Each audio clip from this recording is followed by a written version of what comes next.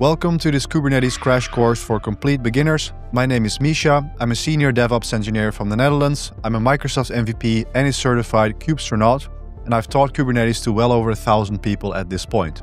By the end of this video, you're going to have an understanding of what Kubernetes is, what problems it's solving, and you'll even be deploying your first application. So let's dive right in. I always teach my students that you have to learn by doing with Kubernetes because Kubernetes is so broad. It is so much that you have to get hands-on as soon as possible. And that's what we're going to do in this video as well. So why Kubernetes? Well, the problem it's solving is managing containers at scale. And let me just give you a quick explanation of that. So traditionally, you would have several virtual machines, and each virtual machine would run one or more applications. That would have your web server, and maybe you would have a separate virtual machine for your databases. And these together would be serving your application, whether that is in the cloud or on-premises deployments. But then containerization came along, and you might know this as Docker containers. Well, containerization solved a few problems where you don't need as much resources per application. So now you're able to run many containers on one virtual machine, which is great because then each container has its own little isolated environment, and then it can share the resources from the virtual machine OS or the kernel. Now, this is great, and this worked really well, but what if we want to have several containers across multiple virtual machines? How are we going to get the containers over there? Well, one solution for that is, for example, Ansible. You can do very intricate things with putting containers everywhere, but it gets quite messy very quickly, and it's all imperative. You're saying, put this container here, and that's it. So what happens when a container dies?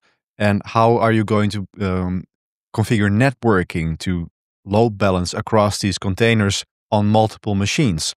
These are all difficult problems that the Kubernetes project is solving. So this is where Kubernetes comes in. Like I said, it solves the problem of managing containers at scale. When you have many containers across different servers, and when you are starting to look into scaling, maybe you want your application to scale out when there are a lot of people active, like a newspaper, which is usually read in the morning and in the evening, and in the middle of the day, you don't need as much capacity, for example. And also, how are you going to handle software updates when you have all these containers running everywhere? So this is what Kubernetes solves. It's what you call a container orchestrator. It orchestrates the deployment of containers over multiple machines.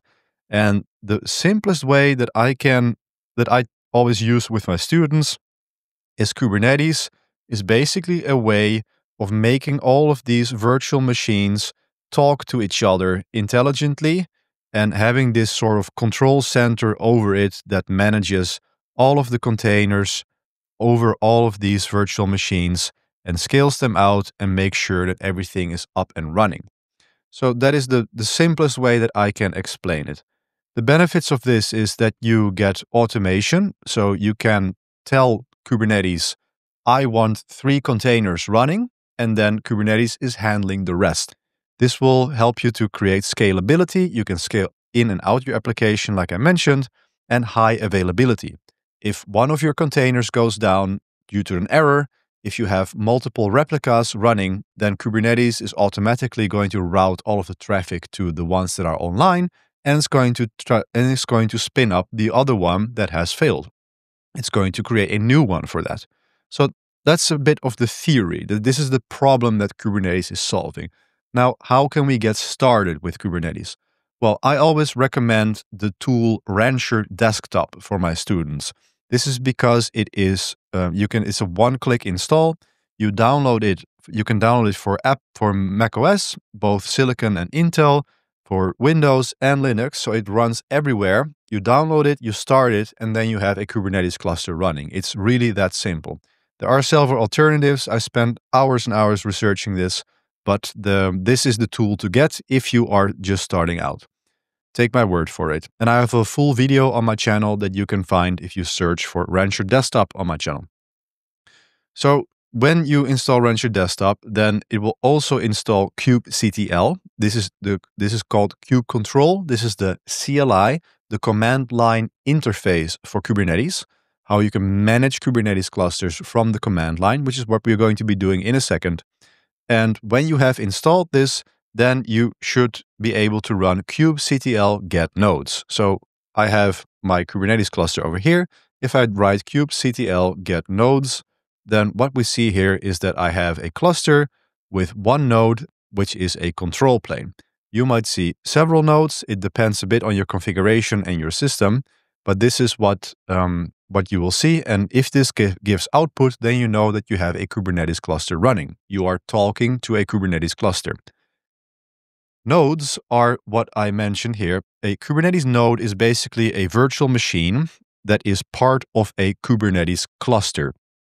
A Kubernetes cluster can be one or more virtual machines or even bare metal machines.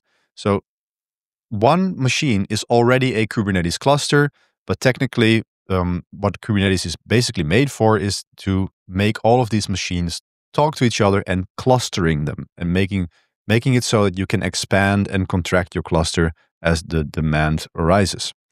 So now that we have our Kubernetes cluster running, let's get into a couple of core concepts. The first core concept are pods. A pod is the smallest unit of deployment on Kubernetes. A pod is a collection of containers and a few other things in which you can run your application. So it's important to know that a pod is the unit, but inside of the pod you can have multiple containers. This is important to remember. But usually it's just one container, especially when you are just starting out, then it's just going to be one container. And pods are also ephemeral. Just like containers, you don't store any state inside of your pods. They are meant to be spun up and killed, and they are ephemeral. They can die and be replaced. Now, the second unit is a deployment. So a deployment is a collection of pods. So if I go to my Kubernetes cluster, and if I run krun nginx image equals nginx, then it's going to create one pod of nginx. Get pods, and now I have one pod of nginx running. I have one instance of an nginx web server running as a standalone unit. This is the smallest unit that you can get. Now, I use the krun command, and you see that I use K for short for kubectl. You will see this everywhere. So if I then want to delete this pod, I would say delete pod and then press tab, and then nginx is shown to me, and now my pod is deleted again. I can say I declare a desired state. So for example, I want 3 replicas of nginx. I want 3 instances of my nginx application to run on this cluster. Figure it out. And then when I create this deployment, then Kubernetes is going to figure it out and deploy that for us. It ensures that the current state equals the desired state.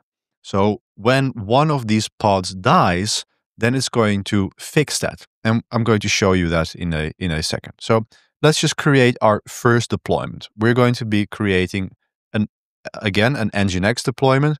You will often see nginx used in tutorials like this because it's a very common application, but also it has a nice way of verifying that it works by curling or visiting it in the browser.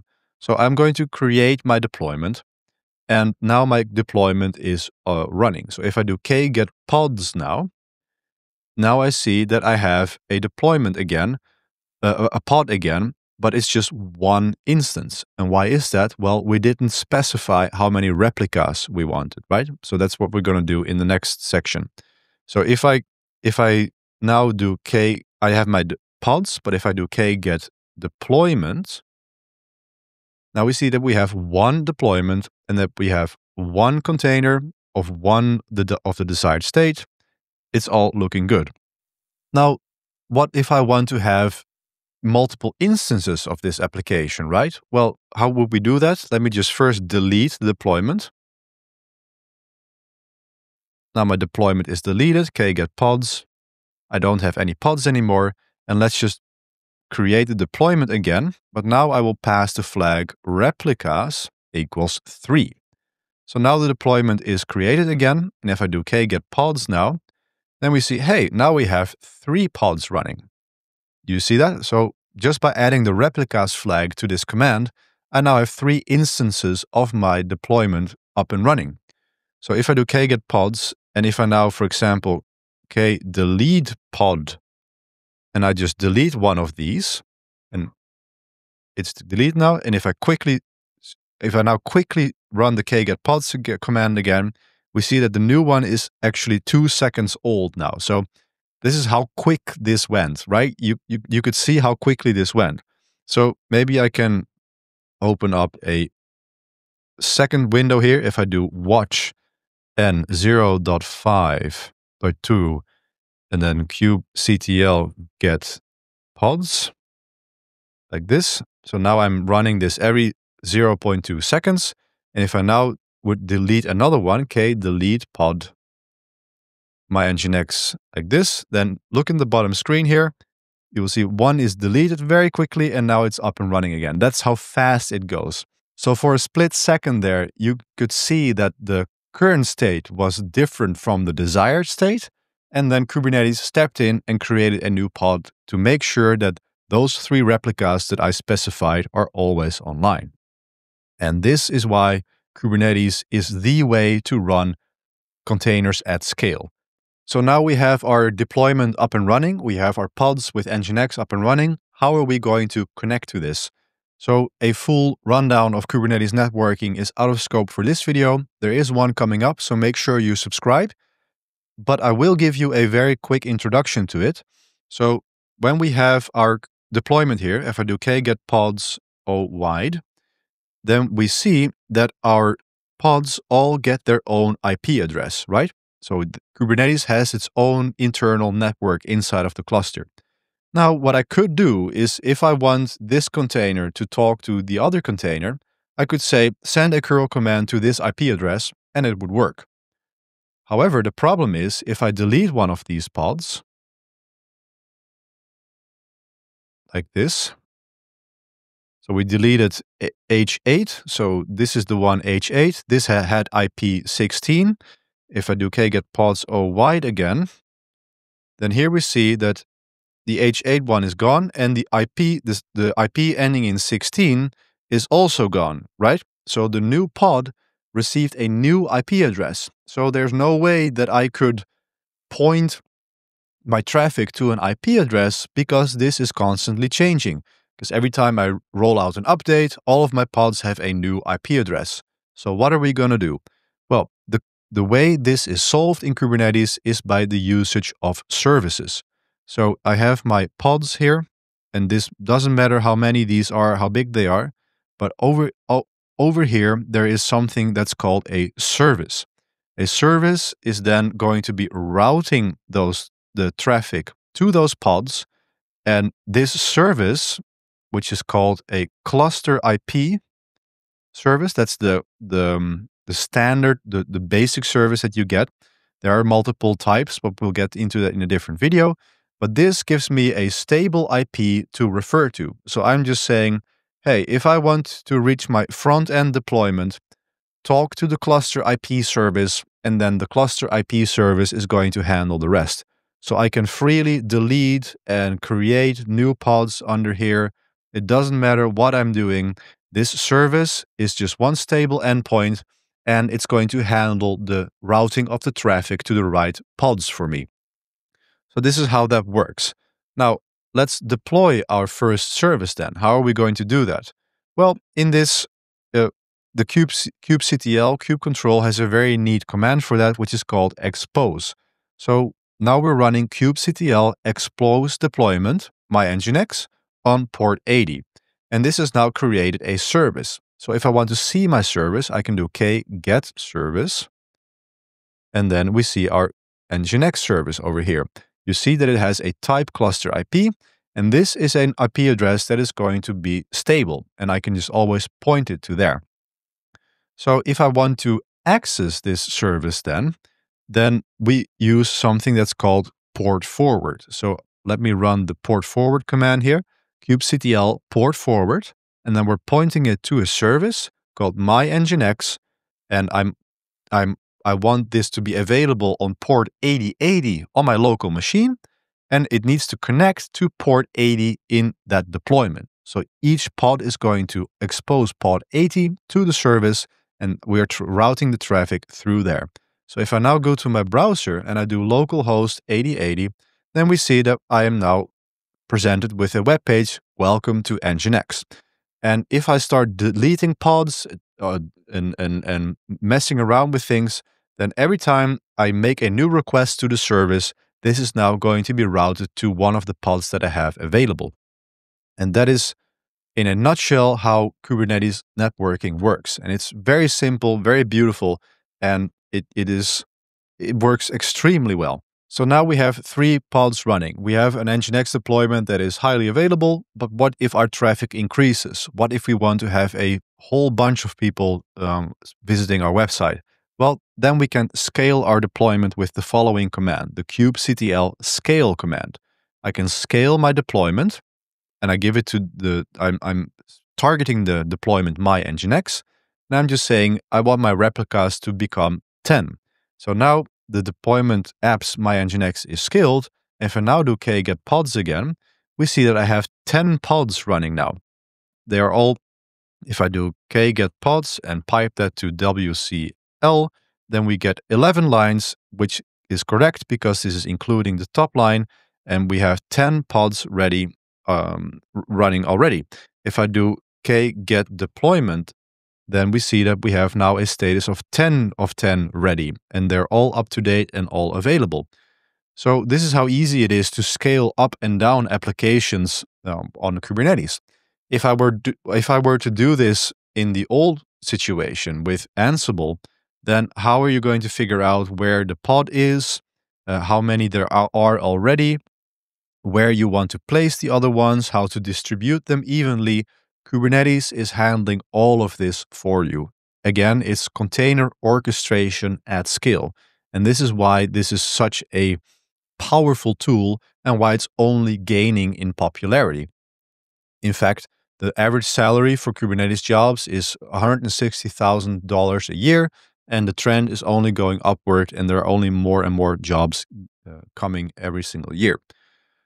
So we've seen how we can scale the pod and the deployment, and now the service is also going to be load balancing the traffic all through that deployment. So this was just a very quick introduction, and I hope you followed along with the CLI commands. It's very important that you get started hands-on with this stuff as soon as possible. So install Rancher Desktop and do it quickly.